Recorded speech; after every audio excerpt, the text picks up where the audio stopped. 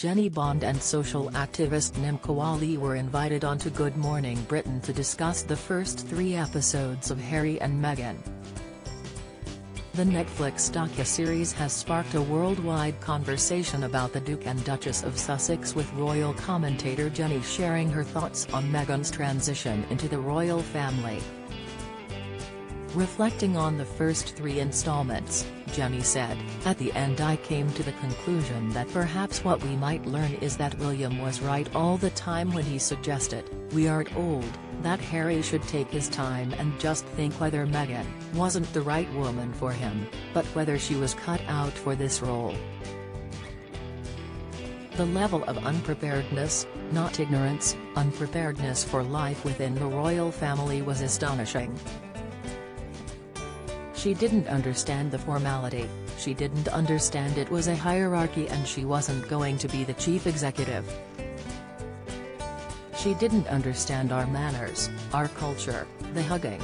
Read more. All of this suggests to me that she needed more time to assess whether she, an independent, forthright woman of mature years, should want to go into the structure of the royal family, she continued.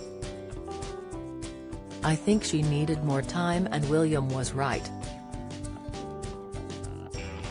In the Netflix docuseries, Meghan spoke about her first meeting with William and Kate Middleton.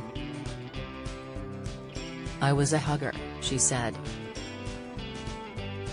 "I've always been a hugger, I didn't realize that is really jarring for a lot of Brits. I guess I started to understand very quickly that the formality on the outside carried through on the inside. There is a forward-facing way of being, and then you close the door and go, you can relax now, but that formality carries over on both sides. And that was surprising to me." Social activist Nimco urged watchers of the series to be sensitive to both Harry and Meghan and William and Kate. She said, "What has left me uncomfortable is the rhetoric around it. I think 2 things can be true at the same time. Meghan did experience racism and the media did racially abuse her. But also at the same time we don't have to make an enemy of William and Kate, who are both doing their duty a part of the monarchy.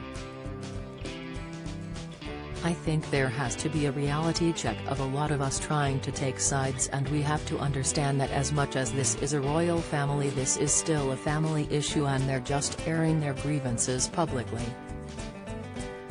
Elsewhere in the Netflix series, Harry shared his thoughts on his family's first impressions of Meghan.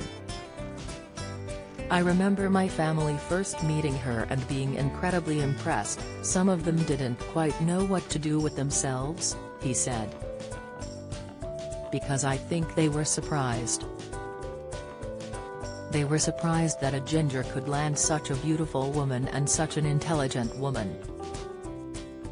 But the fact that I was dating an American actress was probably what clouded their judgment more than anything else at the beginning. Oh, she's an American actress, this won't last."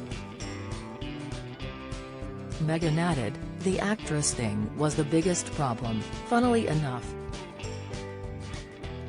There is a big idea of what that looks like from the UK standpoint, Hollywood, and it's just very easy for them to typecast that." Good Morning Britain airs on ITV on weekdays at 6 a.m.